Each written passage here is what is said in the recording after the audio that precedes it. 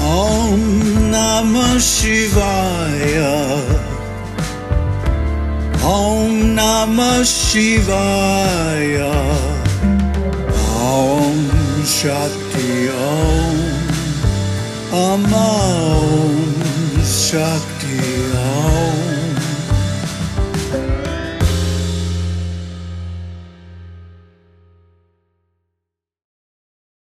Asparsha yogo namaisha durdarsha sarva yogibhihi yogino bibhyati yasmad abhaye bhayadarshinaha.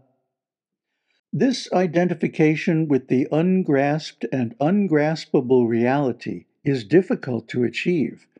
They are indeed seeing fear in the fearless. Nirvikalpa Samadhi is known in the Upanishads as Asparsha Yoga.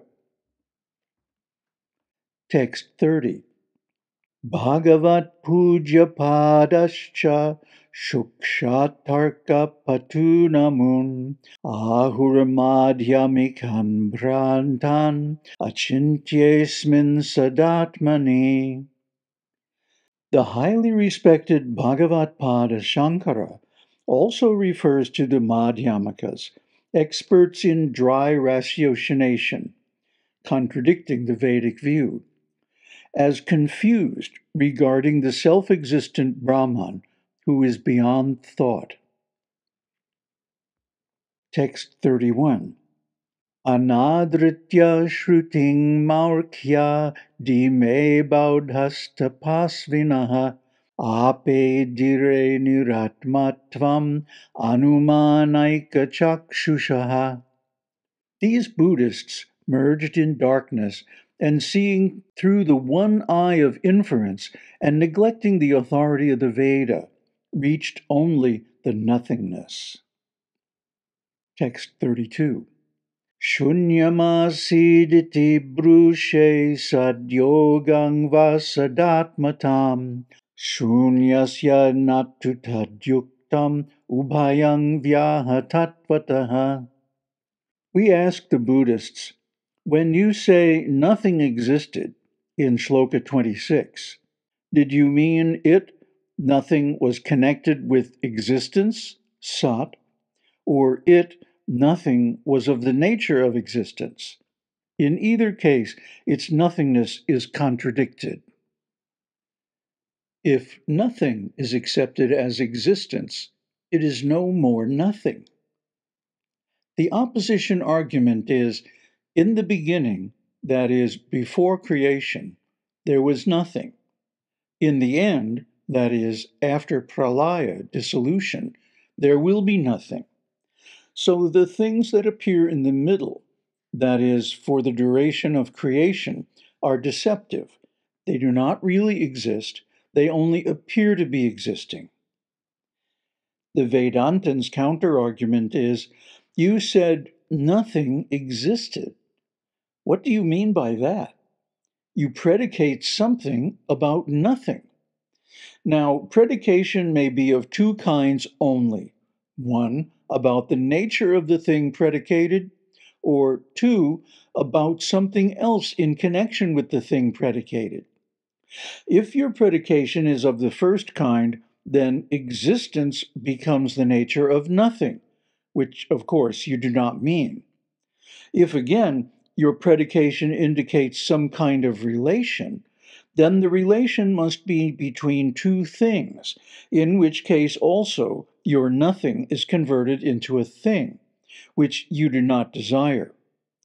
So, nothing existed is a contradiction in terms. Text 33. Na yuktastamasa suryo napi cha sautamo mayaha sachchunya yor virodhitvachchunyamasita katang vada. The sun does not have the attribute of darkness, nor is it itself of the nature of darkness. As existence and non-existence are similarly contradictory, you cannot predicate something about nothing, So, how do you say nothing existed? Text 35. Vyadader namarupe mayaya sati kalpite shunyasya namarupe cha tatache jivatang chiram. The Buddhists retort, according to you Vedantins, the names and forms of Akasha and other elements are conjured up by Maya in or on Sat, the existence or reality. Similarly, according to us, they, names and forms, are elusively produced by Maya in or on non-existence, Asat. Reply. Our answer is, may you live long. That is, you have fallen into a logical trap. Akasha, etc., cannot exist without the substratum of Brahman. And if nothing is also like that, then it also has a real substratum, and you accept the Vedantic position. Text 35. Satopi nama rupe dve kalpite chetadavada kutreti niradhishtano na brahma kvachadikshate. If you affirm that name and form attributed to an existing thing are both creations of Maya, an illusory principle, then tell us what is the substratum upon which Maya creates names and forms, for illusion without a substratum is never seen. If Sat is the substratum, it is no more illusion. Non-existence can never be a substratum. The world cannot be a substratum for Sat because it is created later. The fourth alternative also is not possible, for illusion without a substratum is never seen. Namaste. So, the Buddhists are confused about the ultimate reality. Yes, it's true. Those of you who've been following our channel for, I guess, a long time know that at one time I was ordained as a Buddhist monk. From my point of view, I never considered myself a Buddhist because I could see that the so-called Buddhism, religion, was degenerate. It was nothing compared to the Buddha's original teaching. Now, what's the difference? Well, it's the difference between a practitioner and an academic. A practitioner is an expert at some practice, like an athlete who can go out and run a 4-minute mile, or, a great baseball player who can hit a home run. But the academics are just commenting on the performance of the practitioner. Wow, that was a great home run. Yeah, well, sure was. But they're just all talk. Whereas the practitioner is the one out there on the field actually doing it. Buddha, Shakyamuni Buddha, was a practitioner of deep meditation. But today's Buddhists are simply scholars. They're just about words, logic, argumentation. And this was a deliberate choice, believe it or not. My Buddhist mentor, Nyanananda, told me that about 1,000 years ago, there was a debate in the Sangha whether, for the best interest of the Buddhists in the future, it would be better to emphasize the practice or the knowledge. And long story short, they chose the knowledge. So Buddhism, the religion, ceased to be about the practice of Buddha's instructions, and it became only a discussion about the philosophy. So Buddha was a practitioner. When he spoke about nothingness, he was saying, in effect, if you perform this Upanishadic meditation, neti, huh? And the Buddha's jhanas, the 8 jhanas, are nothing but neti in practice, then you will reach a point where there is nothing, or at least there appears to be nothing. Now, this is common sense, and it's also our experience, that if you sit and meditate long enough on emptiness, neti, not this, not that, not this body, not this kosha, not these elements, not this dimension, not time, not space, not nothing, you will reach shunya, the void. Now, the void is not exactly nothing. It's the absence of things. But there's still space, there's still time. There is still the possibility of a manifestation.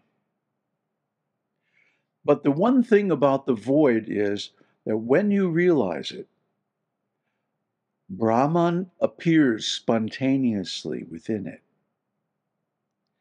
And it's very easy from that point of view to realize Brahman. Why? Well, who or what is experiencing the void? Huh? I ask this of my Buddhist friends, and they can't answer. They're just dumbstruck, lost. Huh? Because their philosophy does not cover it, that the fact of experience is due to the presence of Brahman, a positive entity, which is the source of consciousness and self-awareness. So even if you reject everything else and it's all gone, and you're apparently in emptiness, shunyata, the self is still there. So the self is that which is constant in all states, whether living or dead or in between, whether asleep, awake, doesn't matter. You are the self. You are Brahman. And all this other stuff is simply the contents of consciousness. So if you erase the contents of consciousness, you're left with apparently nothing, but actually the self. This is the realization that I had after practicing Buddha's instructions for, 5 or 6 years. That led to fourth path realization. And that's the end of it. You can't go any further. That's arhat. That's the real thing. But again, the Buddhists mistake this arhat state as simply a nothing, that one does not exist anymore. That means they actually haven't found it. They actually haven't experienced it. And they're going on reason alone. Like that purport said, they see the truth with the single eye of inference. So by inference, you can say, if you see nothing, there is nothing. But that's not the case. Who is seeing the nothing? The poor Buddhists, they're really up a tree. They can be so easily defeated because their so-called logic and inference is based on a false observation that when you experience nothing, there is nothing. Anyway, Brahman is fearless because there is no other.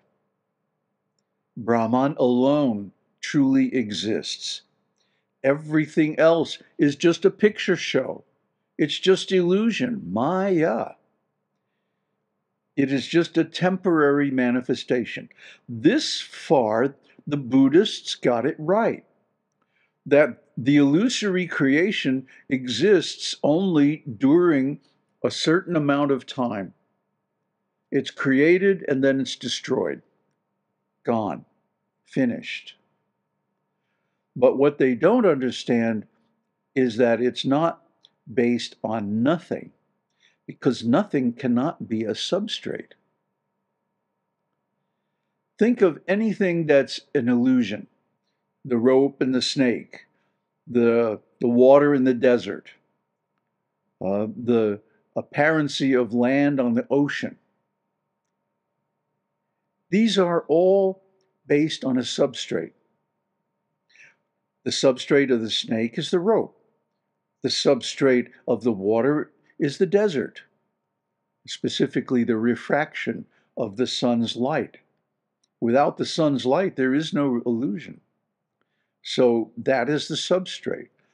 And in the ocean, the clouds over the horizon are the substrate of the vision of a city or land in the sky or in the distance on the ocean. There is always a real substrate to any illusion. Similarly, in the reality of the universe, the creation, Brahman is the substrate, and everything else is projected on Brahman. That is the real nature of Maya. And that is why realization of Brahman is the freedom that leads to complete fearlessness. Aum Tat Sat. Aum Shakti Aum. Aum Namah Shivaya.